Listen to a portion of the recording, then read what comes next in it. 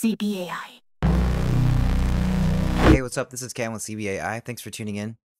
Have you ever found that you really liked the verse 1 from one of your song generations and the chorus from another song generation, and you would love to combine them into one perfect song? Well, then this video is for you. Today, I'll show you how to take the section from version A of your output that sounds like this,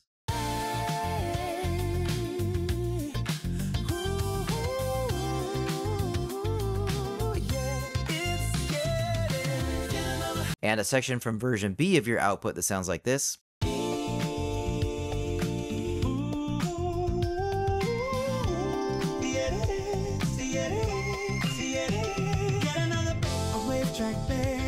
And combine them into one seamless track.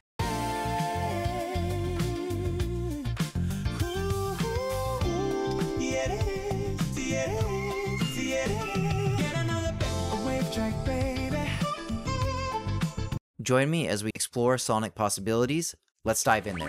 Alright, so we are in Suno Studio. If you don't know how to get there, you would just go over here to the left and click on the Studio option here, and it will pull up your working area. We don't have any tracks yet. What you're going to want to do is find your tracks within your library view up here. Easiest way is to go, if you've created a workspace, you could choose one of your workspaces, or you could go to all songs and pick them out of your library.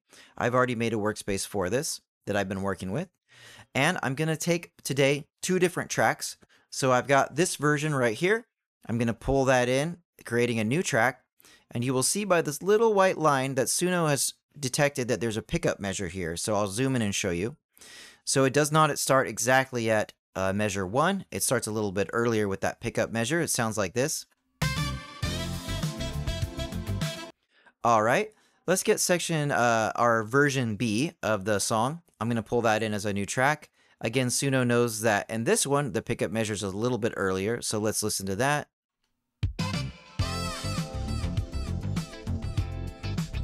Perfect. What you'll want to do from here is divide out the song sections of each version of your song. I would recommend being detailed with this and listening closely, as it will help your final track to be concise and sound smooth with the transitions. For example, this is my pickup measure. I'll click at the section transition, right click, or you could press Command E if you're using Mac, and that will split it out. So again, we're splitting. And then click on the section header. Over here in the details panel, you will have the title here, and I would recommend you name it like this. For example, pickup. You will need to listen carefully as well, because depending on the version of the output that Suno has given you, it will create the song sections differently in different places, and sometimes will create sections that don't exist. Let's say version A might have a section that version B does not have.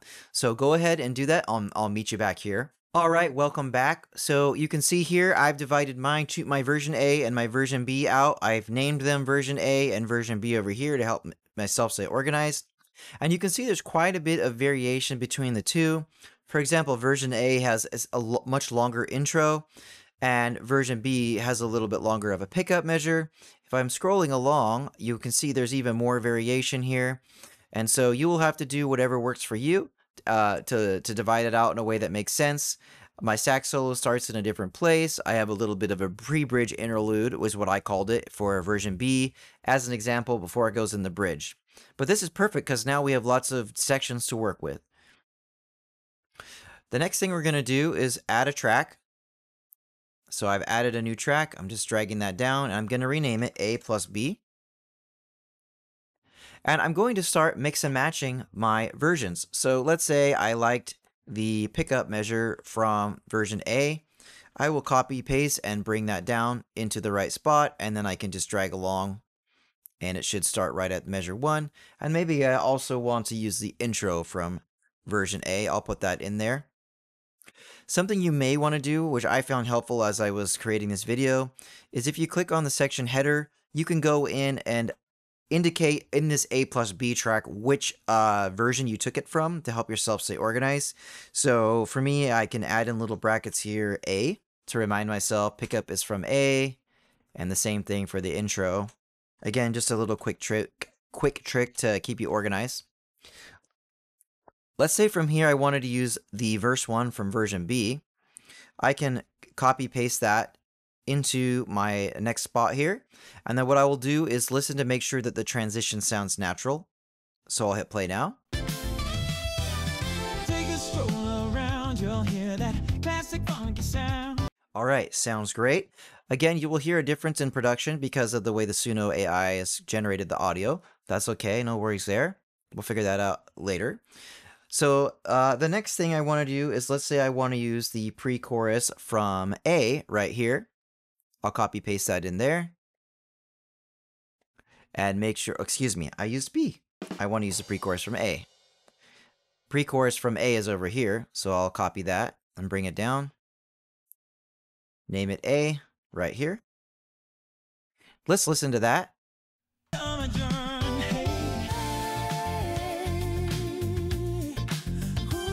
Okay, that's pretty close, pretty accurate. Let's go over and to the next one that I want to use, which is, I would like to use chorus 1. Let's drop that down in here and see how it goes. You may run into issues where your transition is not so natural and you may need to make some adjustments. So let me show you one where it's not so natural.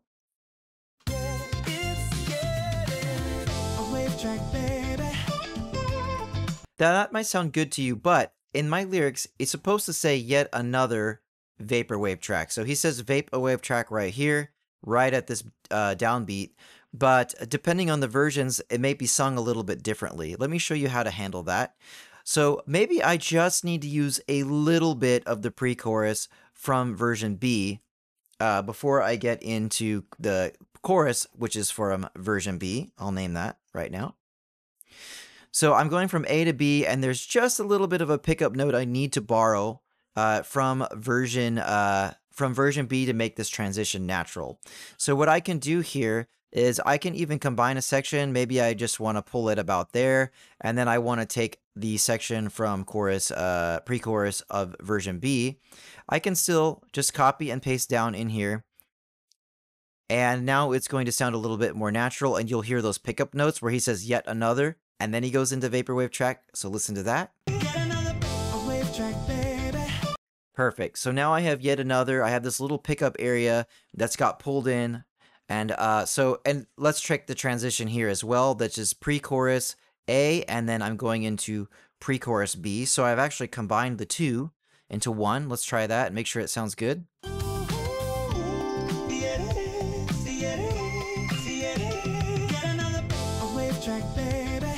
Awesome. Working great. Let's go over to the next section here. So after chorus 1, I want to use verse 2 from section A. So I'm going to copy paste that in there. Make sure it sounds good.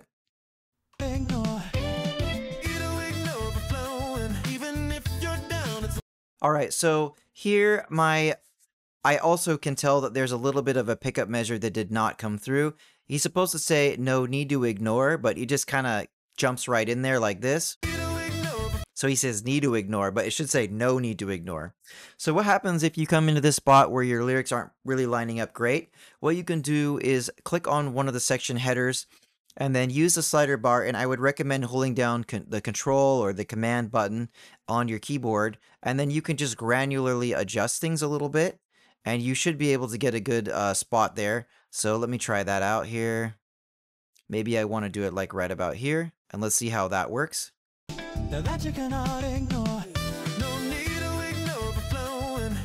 Perfect. So now I have a smooth transition, and that's how you can deal with these odd pickup measures that may be variations between your different sections. So what I'm going to do from now is continue building out this track, and then I'll meet you back here once you've completed yours as well. Okay, so once we've combined our A and B tracks into one, there's a quick way that we can get a much more seamless sound to the track. It's not going to be 100% perfect, but it's great since you can tell that there's different production mixed sound to the different sections. This will get it a lot closer.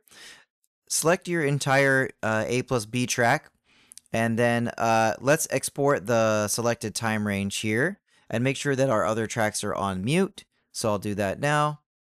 Again, you will select them all, go over here to the export window and then selected time range. And we'll export that as a new track. Okay, so we could just go to the new song. That might be easiest. So I'll pull up my new song here. And then what I want to do from here is you'll see that there's no lyrics in here. I would not recommend remastering just yet.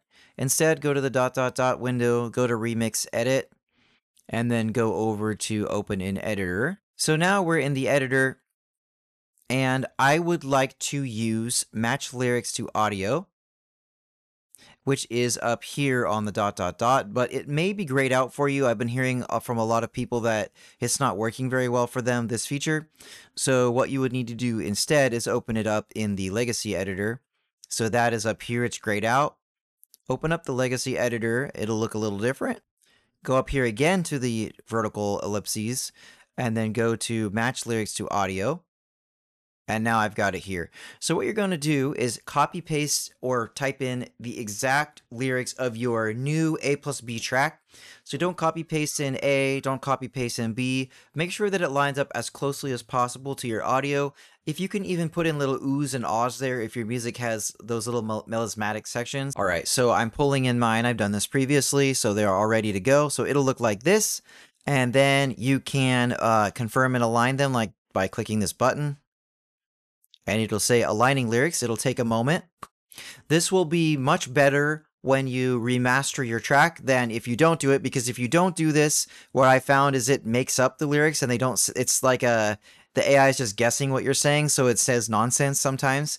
But once you do this, the system is tracking according to the audio correctly, so it'll pronounce things better. So now what we can do is we can go back here. Or rather, we can just get out of the screen. And so now I have my track here with the match. I've matched the lyrics to the audio. And then if you go over to the ellipses button and go to Create from the dropdown and click on Remaster, I have been playing around with this and I found that subtle works better than normal. And I haven't tried high yet because normal already went too crazy. So go with subtle and then hit the remaster. Close the window, and now you have two remastered versions that you can use to check and see if you like it more than your hardcore just A+B track. If we go back into the Suno Studio, you could just compare your remasters if you've got them in your workspace here. So you could just go ahead and pull it in a couple of versions of them like this. And then you can compare your remasters and pick the one that you like by just soloing it.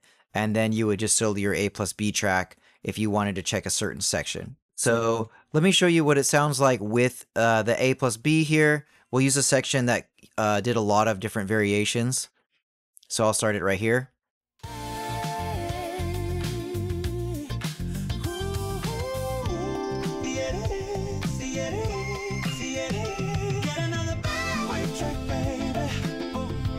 And here is my remastered one of my remasters.